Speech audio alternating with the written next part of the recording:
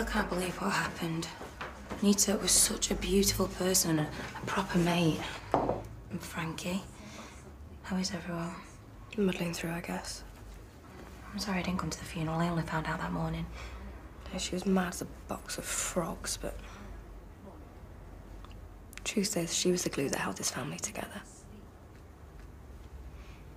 I'd give anything to bring her back. No. Enough doom and gloom. I want to hear all about your stay with Mitzi and the secret to your hot new look. California lifestyle, it takes years off. Well, I hate to bring you down, but you do realise you're going to have to move back in here. You're on. And thanks to Anne's life coaching, this lady is going to grab life by the short and curlies and open a new business. Magnificent Events. Ooh. Be on Dragon's Den next. Yeah, as one of the dragons who's splashing her cash about. You're fit. I love your assets. I'm definitely in. So, how is he then? Fine, I think. I mean, it's not like I've been hanging out with Adam and Darcy or anything. You are over Adam, aren't you?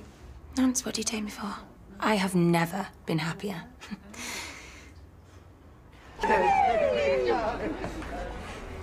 Let's see. How's the nativity play coming along? Yeah, good, thanks. Nice outfit, guys.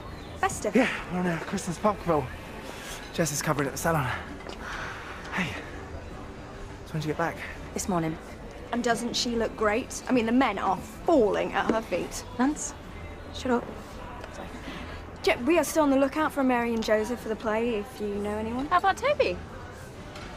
Yeah, of course. In fact, why doesn't Minnie play Mary? Yeah, it's a great idea.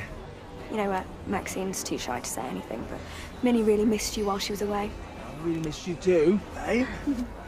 Maybe we could meet up now and then. Yeah, Adam's right. Minnie shouldn't miss out just because we've broken up. Why don't you come and visit tomorrow? Unless that's a problem. Of course not. When suits. I'll have to let you know. You see, I'm really busy at the moment. Yeah? Why? Big news. I'm just starting up my own company. We've got some big news too. Adam and I are trying for a baby.